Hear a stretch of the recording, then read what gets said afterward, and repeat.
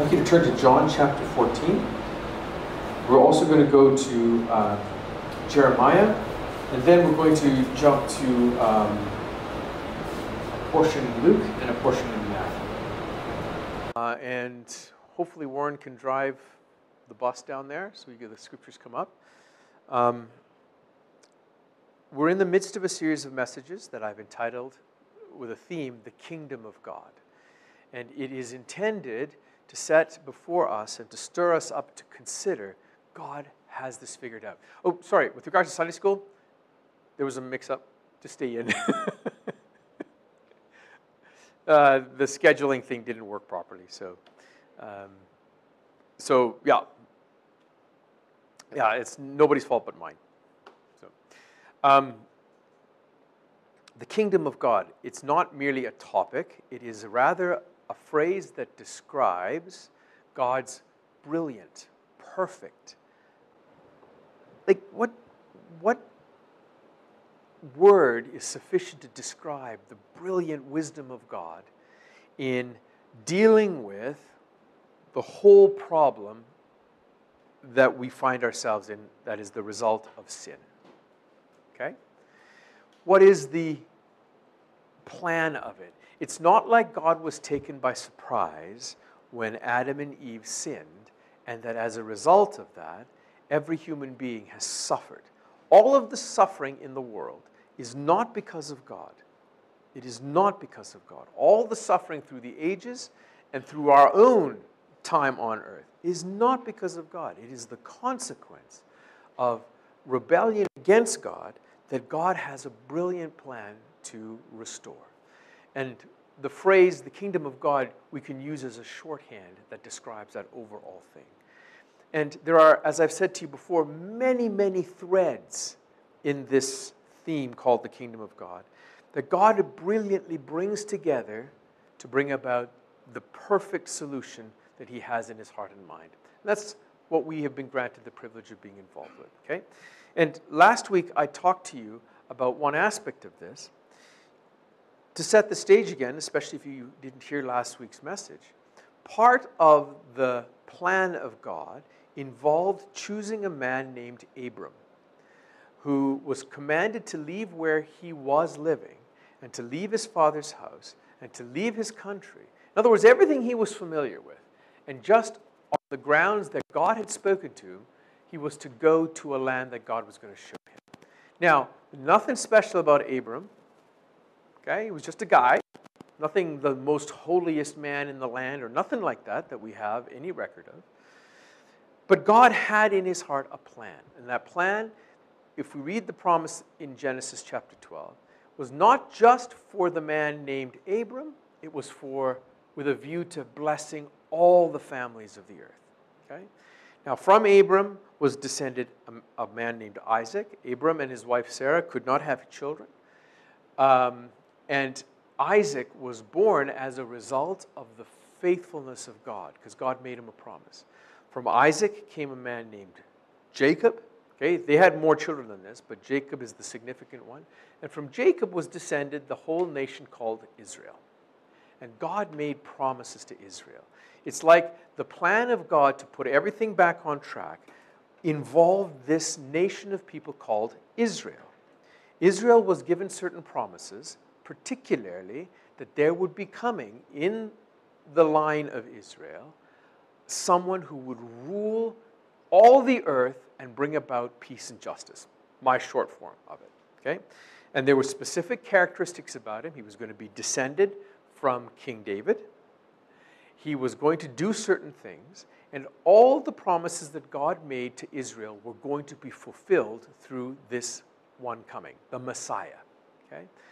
And the promises that God made to the nation of Israel were centered around the land that Israel was occupying. Okay? God made a promise to them. This land I will give to you and to your descendants forever. So all of the things that Israel understood were involved being in the land that God had made. Okay? Well, fast forward, the Messiah comes. He doesn't do what everybody thinks he's supposed to do, which was, amongst other things, kick the Romans out. Okay? Remember, he came at a time when Rome, the Empire of Rome, dominated the land of Israel, the land of Judah, and where the people of Israel lived at that time. They were brutal. They were not enlightened rulers. They were a brutal nation, and they dominated Israel, and the nation of Israel hated it. They hated it. So one of the things they were expecting when it became apparent, this Jesus guy, he does miracles. Nobody talks like him. Everything follows to his authority. He tells the demons to go, they get out. This is the guy. This is the guy. So that, of course, meant this is the guy that's going to kick Rome out, and he's going to give the kingdom back to Israel. Okay? There were times in Jesus' ministry when the people got so excited about what he did was they wanted to come and take him and make him king by force, and he wouldn't have anything to do with it.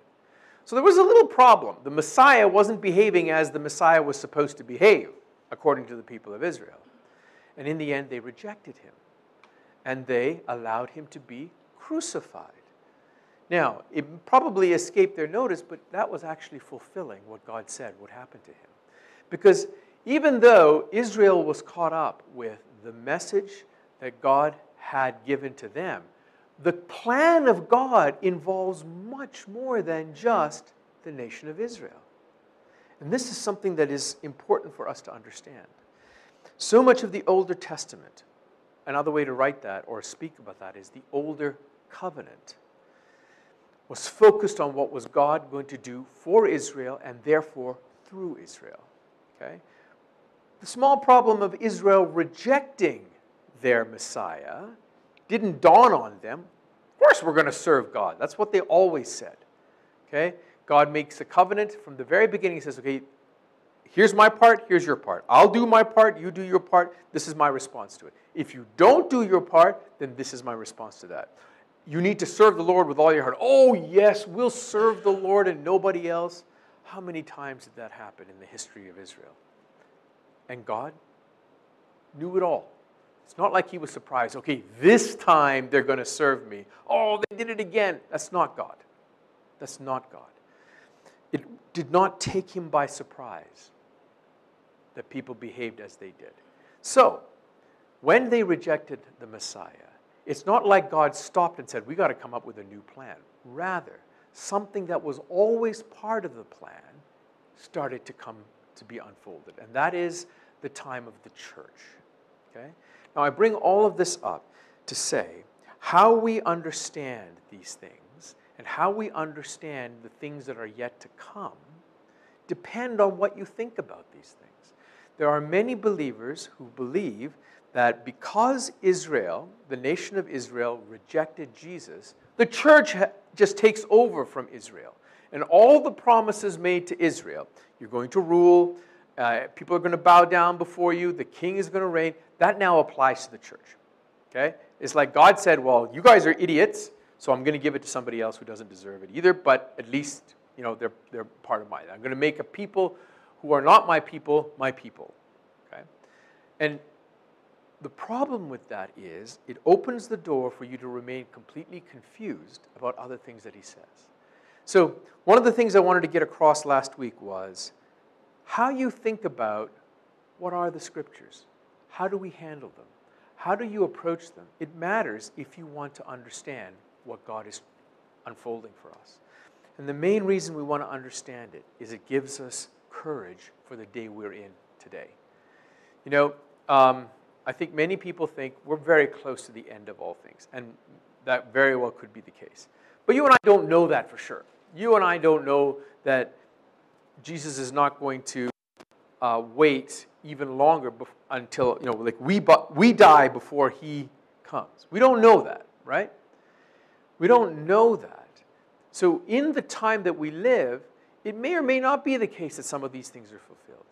But whatever God has said is intended to give us courage today. Our seeing the faithfulness of God and the brilliance of God is intended for us to see today. So then I got no problem here. If he's got this grand story figured out and is masterfully bringing things together the way he said he would, How am I a problem? How is anything I'm going through a match for the kindness and the goodness of God? It also, as we've already talked, gives us a place to represent him more faithfully. Okay? So last week I took some time to make a distinction. I said, I think the way we should approach Scripture is that we should treat it as being literally true. All of it is literally true, meaning what God is trying to say in the words that he's using is true. He may use figurative language to paint a picture, but the message is still true. Okay? So I'll give you an example of what I mean by that. Jesus used a parable, and he said, which one of you, if you have a sheep and is lost on the Sabbath, would not leave your 99 safe and go look for that sheep? Right? What was he doing? Was he saying, you actually are sheep? Yes, you look like a human, but you're a sheep. No, he's painting a picture. Right?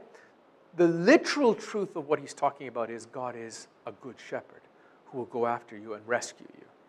It does not mean you're a sheep. The scriptures talk about, in Psalm 91, for example, that you can run for refuge under his wings. That does not mean God is a bird. Right? It is painting a picture. So there are places, many places, where he uses figurative language. So we're not saying that you have to take every word literally and that's all there is. But the truth of it, you have to take literally. And secondly, when it comes to approaching Scripture, let it say what it says. Where it's figurative, okay, we look for that. But don't turn things, so don't turn a promise concerning the land into something that doesn't involve land. We should treat Scriptures as God saying what he means to say there. So when he promises to the people of Israel, and that's what we're going to read just in a moment, promises concerning the land, then say, there are promises concerning the land. They may not be fulfilled yet. Fine. But if he says land, then he meant land, not heaven. Okay? So let me do that now. John, before we do that, let me pray. Having set the stage here, Father, we just invite you to come and have your way among us. I ask you, Holy Spirit, to teach us and to bring us into the truth as Jesus promised you would. And so we're asking for hearts that are teachable. We're asking for ears, the ears of a disciple to be open to hear you. And so, Father, where we are caught, where we are trapped by our own presumptuous thinking or by our own strong opinions, please help us there so that we can hear what you are saying. I ask for utterance in the opening of my mouth, and at the same time that you would set a guard over it. The best of my opinions are worthless, but the smallest thing you have to say is life. And so we ask you to help us to hear what you have to say to us today. Blow away and make of no effect what is merely the opinions of a man or of men and women, but rather what you say, capture us by it so that we might live in the confidence and the courage that is the inheritance of those who have put their trust in Jesus. We just thank you, Father, for loving us perfectly. Amen. Okay, so if you turn to John chapter 14, this is a recap from last week.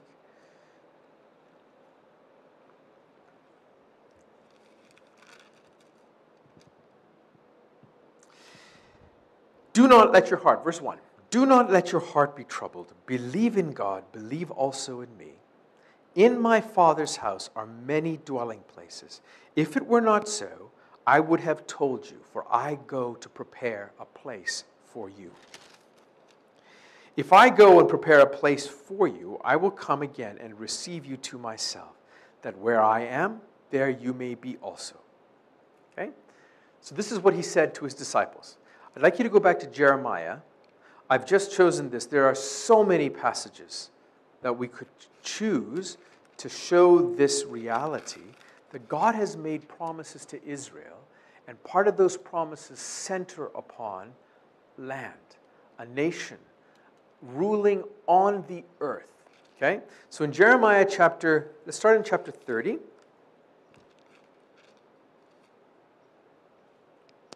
In verse 1, the word which came to Jeremiah from the Lord, saying, Thus says the Lord, the God of Israel, write all the books which I have spoken to you in a book. For behold, Days are coming, declares the Lord, when I will restore the fortunes of my people Israel and Judah. The Lord says, I will also bring them back to the land that I gave to their forefathers, and they shall possess it. Okay? That was written in a time when God was saying, you are about to be scattered because of your disobedience. And he tells them, I will bring them back to this land. Okay? In Jeremiah chapter 31, towards the end, in verse 35, thus says the Lord, who gives the sun for light by day, and the fixed order of the moons and the stars for light by night, who stir up the sea so that its waves roar. The Lord of hosts is his name. If this fixed order departs from before me, declares the Lord, then the offspring of Israel also will cease from being a nation before me. Thus says the Lord, if the heavens above can be measured and the foundation of the earth searched out below, then I will also cast off all the offspring of Israel for all that they have done, declares the Lord. Okay? So I'd just like to draw your attention to, here again is another promise. Okay? Despite their disobedience, despite the fact that they deserve God abandoning them, he still sticks to the promise. He is faithful to the promise he made first to Abram, and then to Isaac, and then to Jacob, and all the way through. Okay? And I draw again your attention that that promise involves a land. But to the church, what did Jesus say? I go to prepare a place for you. As I said to you last week, where did he go? Did he go to North America? Did he go to Africa? Did he go to Asia maybe? What was he talking about? He was going to heaven. I'm going to prepare a place for you. So the promise that he makes in view of Israel having rejected their Messiah, in view of all the things that had unfolded, and it's a pretty dramatic time right there. He's called the Pharisees and the scribes, the people who were the experts and the people who would lead Israel spiritually. He's called them whitewashed tombs filled with dead men's bones. He just rips a strip off of them, to use a figure of speech. He is really, really, really upset with them. Because he said, you won't enter the kingdom of God, and you prevent others from doing so. So he's really upset with them. And he has told his disciples, I'm going to die. They're going to kill me. And the disciples don't know what to do with that, because, no, wait, you're supposed to restore the kingdom to Israel, and you're going to die? How does that work? That doesn't make any sense.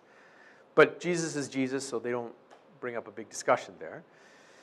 And here he says, I'm going to prepare a place for you.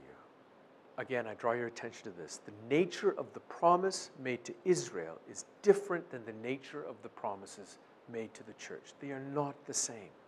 Even if we have sincere brethren who are open to that way of thinking, if we let the Scriptures be the Scriptures, meaning if we let the Scriptures alone and take the words at plain value, God has made a set of promises to Israel that are different.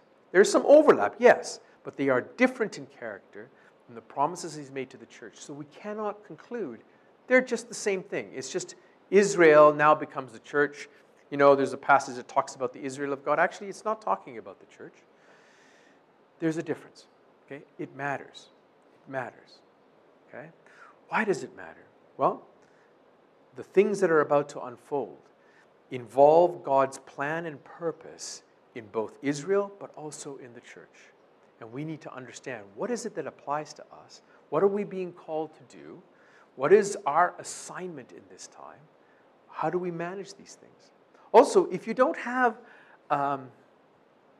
some groundwork in place, then, you know, when you start reading the book of the Revelation, all you can get is confused. What on earth is this talking about? Like, this is wild. And you have no basis because everything becomes all jumbled. So hopefully, by doing a little bit of this work now, we set the stage for us to be able to handle the book of the Revelation or the passages in Daniel. Okay? So the first thing I wanted to say and emphasize and finish with is the church is not Israel. There are separate promises. There are separate programs in place for both. And if we understand that and approach the scriptures as, well, let's just take God at face value, what he says there, then it's much easier to understand the overall revelation. Okay? So then let's take another step. One of the challenges in working with prophecy is that prophecy doesn't work like everyday stuff. Okay? So if I say, I'm going to the store, I'm going to buy some milk, then I'm going to the hardware store, I'm going to get this, and I'm going to come back home. Okay? If I say something like that, my wife will probably assume, okay, he'll be gone about an hour. Okay? Because he's going to the store, he's going to buy milk, he's going to the hardware store, he's coming back. Okay? The way things unfold for us on a normal level is in a sequence, and from that, our experience, we can say, okay, that's going to take about an hour. The problem with prophecy is you can have things that are fulfilled immediately side by side with things that are fulfilled far in the future. And if you aren't aware that this is how prophecy works, it can lead to confusion. So I'll give you an example of this so I can illustrate it for you. If you go to Luke chapter 4,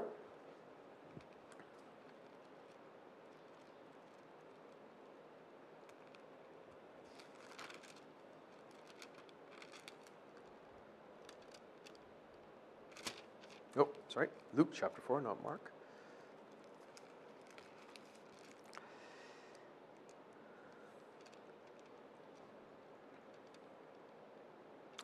In verse 14, he says, "And Jesus returned to Galilee in the power of the Spirit, and news about him spread through all the surrounding district. And he began teaching in their synagogues, and was praised by all. And he came to Nazareth, where he had been brought up. And as it was his custom, he entered the synagogue on the Sabbath and stood up to read. And the book of the prophet Isaiah was handed to him.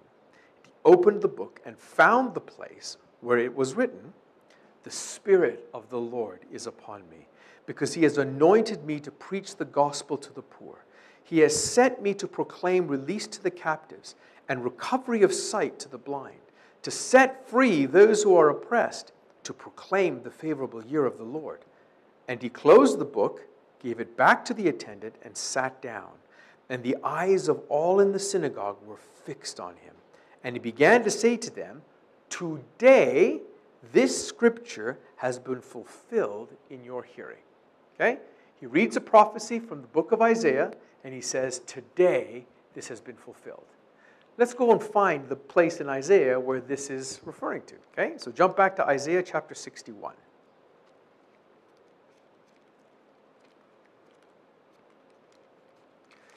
Okay, so this is one of the characteristics of how God does things. He uses people, and he uses them to speak what God is thinking about what's going on now, yes, but also what is going to happen. Okay? This is just a sign of God being who he is. And in Isaiah 61, this is what is recorded. So this is Isaiah. I think it was written about 600 years before Jesus showed up. Okay, something like that. I might have the timing wrong. But it is hundreds of years before Jesus shows up. It's not written when Jesus showed up. And it says, "The Spirit of the Lord God is upon me, because the Lord has anointed me to bring good news to the afflicted. He has sent me to bind up the brokenhearted, to proclaim liberty to captives and freedom to prisoners, to proclaim the favorable year of the Lord and the day of vengeance of our God, to comfort all who mourn, to grant those who mourn in Zion, giving them a garland instead of ashes, the oil of gladness instead of mourning, the mantle of praise instead of a spirit of fainting. So they will be called oaks of righteousness, the planting of the Lord, that he may be glorified. Then they will rebuild the ancient ruins. They will raise up the former devastations. They will repair the ruined cities, the desolations of many generations. Strangers will stand and pasture your flocks, and foreigners will be your farmers and your vine dressers. But you will be called the priests of the Lord. You will be spoken of as ministers of our God. You will eat the wealth of nations, and in their riches you will boast. Instead of your shame, you will have a double portion. Instead of humiliation, they will shout for joy over their portion. Therefore, they will possess a double portion in their land. Everlasting joy will be theirs. I'll stop there, okay? So, what prophecy did Jesus read? He read Isaiah 61. But did you notice, a lot of what we just read did not just get fulfilled. Why is that? Does that mean we can pick and choose which parts of prophecy we like and the rest doesn't have to count? No. I would like to say, if we treat this literally, this is going to happen. Part of it already did, but the rest remains. But it's side by side. If you don't know that the way a prophet sees things can involve seeing things that are immediately close, but also things in the future. Like, I don't know how many people here have gone to the mountains. Like, let's say you go to Barrier Lake, for example, which is something that we sometimes do. And you're sitting right by the lake, and you look, and you see the lake in front of you. And if you raise your eyes a little bit more, you see the mountain behind it. And depending on where you're located, if you raise your eyes even more, you see mountains behind that, and behind that. So which is the true picture? There is a lake, and that's all? Well, from one perspective, yeah, there's a lake. That's all there is. But the fuller perspective sees the lake, the mountain behind, the mountains behind that, the mountains behind that. Like if you go to, to the top of a mountain, if you climb and you look around you, you don't just see the mountain you're on, you see all of these things yet to come. Well, prophecy is kind of like that. He gives you a glimpse of what is now and what is yet to come. And it takes some discernment to see, where does this stop? Did you notice Jesus stopped at the place where what had been fulfilled was fulfilled? He didn't say, and all of this is fulfilled, right? He stopped there. Does that mean the rest of it doesn't count? No, it's going to happen. Remember, God has made promises to the people of Israel about land and a kingdom and how that's going to work. And Jesus took a portion that did apply now, said it did, and said, here we are. But he did not go into the next step because it wasn't about to be fulfilled. All I'm trying to show you is prophecy. One of the things about it, it can have things that are due now and things that are later. You'll see the same thing if you go and read what Peter's response is on the day of Pentecost, when the Holy Spirit comes and they all start speaking in a different language, and everybody around says, oh, these guys are just drunk, which to me never made sense. Drunk people talk in a different language. When does that ever happen? In a language that they don't know. How does that ever happen? How do you conclude they're drunk? Anyway, the point is, Peter then stands up and he quotes a prophecy from the book of Joel that describes part of it. I will pour out my spirit on everybody. Then it talks about the moon turning red. Well, that didn't happen on the day of Pentecost. The moon didn't turn red. So what does that mean? Well, what that means is, when it comes to prophecy, just remember, God is crazy. Now, people know not to say that, but their general approach to Scripture leaves them in a place where they have to conclude, you just never know with God. It's just so confusing. Actually, it's not as confusing as you might imagine if you recognize how God does certain things. Okay? I am not trying to imply to you, just come and listen to me. I'll explain it all to you. I am not in that place. Holy Spirit is the only one who has that place. But I am saying to you, it is not as make it up as you go, as you might imagine. There is a way. There is a rule. When God says something, it will all come to pass. So with that said, let's end by going to Matthew chapter 24.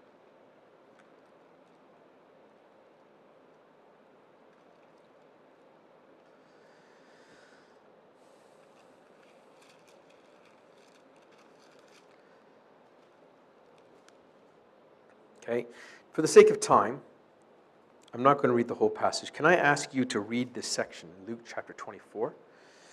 Matthew chapter 24, 25, and 25 will do. And then there's a parallel passage in Mark and in Luke. Luke is in Luke chapter 21. Mark, I have to go and find it for you. But just have a read of it. And all I'm asking you to do is, having read it, at least you know some of the things that it's talking about. So we have a frame of reference, okay? Actually, read from Matthew chapter 23 and verse 37. Jerusalem, Jerusalem, who kills the prophets and stones those who are sent to her. How often I wanted to gather your children together, the way a hen gathers her chicks under her wings, and you were unwilling. Behold, your house is being left to you desolate. For I say to you from now on, you will not see me until you say, Blessed is he who comes in the name of the Lord. Jesus came out from the temple and was going away when his disciples came up to point out the temple buildings to him. And he said to them, Do you not see all these things? Truly, I say to you, not one stone here will be left upon another, which will not be torn down. And as he was sitting on the Mount of Olives, the disciples came to him privately, saying, Tell us, when will these things happen, and what will be the sign of your coming and of the end of the age? Okay? What did they ask him? Tell us, when will these things happen? What will be the sign of your coming and of the end of the age? And Jesus answered and said to them, See to it that no one misleads you. For many will come in my name, saying, I am the Christ, and will mislead many. You will be hearing of wars and rumors of wars. See that you are not frightened. For those things must take place, but that is not yet the end. For nation will rise against nation, and kingdoms against kingdom. And in various places there will be famines and earthquakes, but all of these things are merely the beginning of sorrows, the beginning of birth pangs. I want to jump ahead to, what's that? Matthew chapter 24. Did I say, no, I jumped to Matthew 23, verse 37 to start, and then it just continued, and then I just continued to 24. Yeah, apologize, I'm making it hard for Warren, who doesn't normally drive back there. Okay. 24 chapter, I was reading from Matthew chapter 24, verse 1, but don't bother putting it up, okay? So I'd like you to read this, because he's talking about what? What is the question that he is answering? Well, it's Jesus. He just talks about stuff. Like, you never know really what's going on. No, he actually is answering the questions that were asked, okay? What did the disciples ask him? They were struck by Jesus saying, every stone here that you see in these temples, not one of them is going to remain on top of each other, okay? Which is an extraordinary thing. I read an illustration about that. When Abram went to Egypt, the Pyramid of Giza would have been about 2,000 years old at that time, okay? Massive structure built with massive blocks. It's still standing today, okay?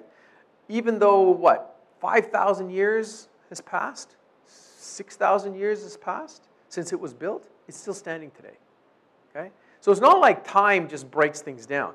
In Central America, there are pyramids that the people of that time built. Still standing today. Still standing today. Jesus makes a prediction, a prophecy, about a building that was made with massive blocks. It wasn't like little bricks that we might put together. A massive thing that just stood and had stood for many years. And he says, not one block is going to be left on top of the other.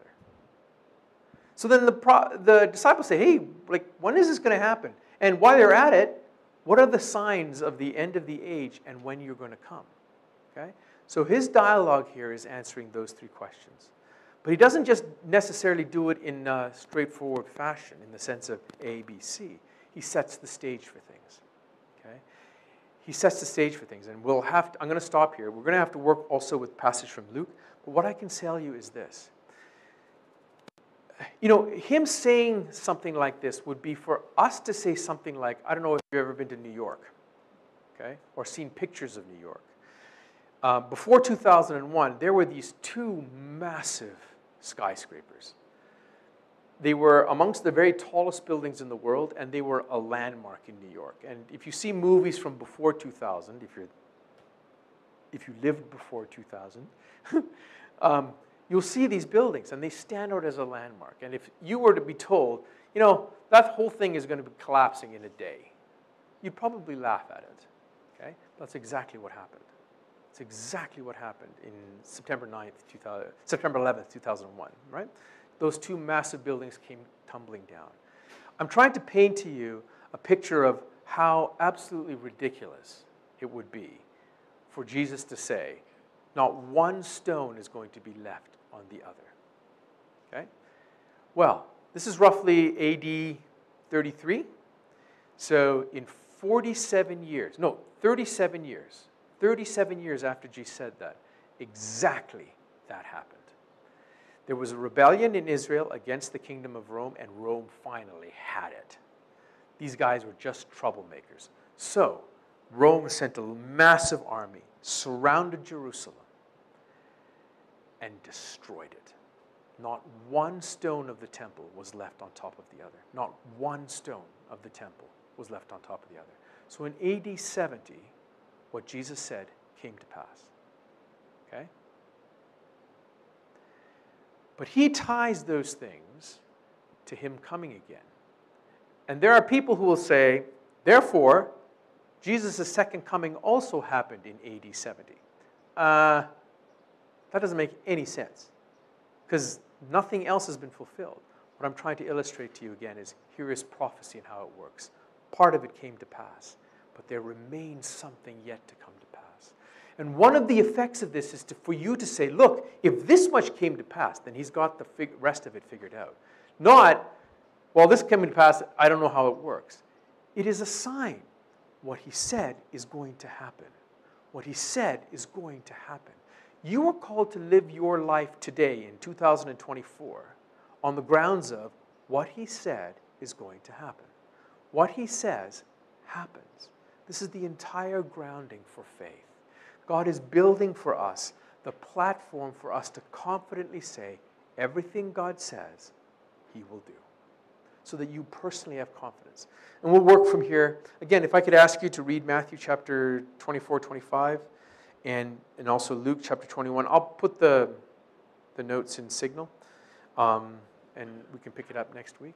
But he's talking about, he himself is saying, here's how things are going to unfold. It's not the only passage that talks about things yet to come, but it sets the stage. And these things lace together. And if we want to get a picture of how the grander plan of God unfolds, we have to work with these things. I'm asking you to resist the temptation to say, this is all too complicated for me. Resist it. It was written for you. Okay? It was written for you and for me. And God has no problem with you. But you have to learn to say, I'm not going to accept being confused. Because that's just not normal in the Lord. It's not normal for a Christian to be confused about what God requires of them, how God wants them to live. It's not normal. It happens, of course, because of who we are and what we're like, but it's not normal. And one of the things that therefore you have to do is, as he said, pray, ask. If any man asks wisdom, if any woman asks me for wisdom, I'll give it without reproach. I won't say, why are you asking me for this? Don't you already know? He will not say that. He will not say, you should know this by now. He will not. He will not deal with you as you and I might deal with one another. You should know this by now. Are you stupid? That's not how he deals with us. But he said, ask. Paul wrote, I pray that he would give you a spirit of wisdom and revelation in the knowledge of him. It's normal. It's not normal just to read it and bang, everything makes sense to you. You need to pursue the Lord, and I'm asking you to do that. Okay? It may or may not be what interests you. Prophecies concerning the end time. I understand that. We have busy lives and we got stuff going on, but let me again remind you, these things about what is yet to come and your grasp of them is to strengthen you for today. It's to strengthen you for the complicated, challenging places where you've got to believe the Lord today. So let's work together with him. Let's let him take us through this and put our feet on solid ground.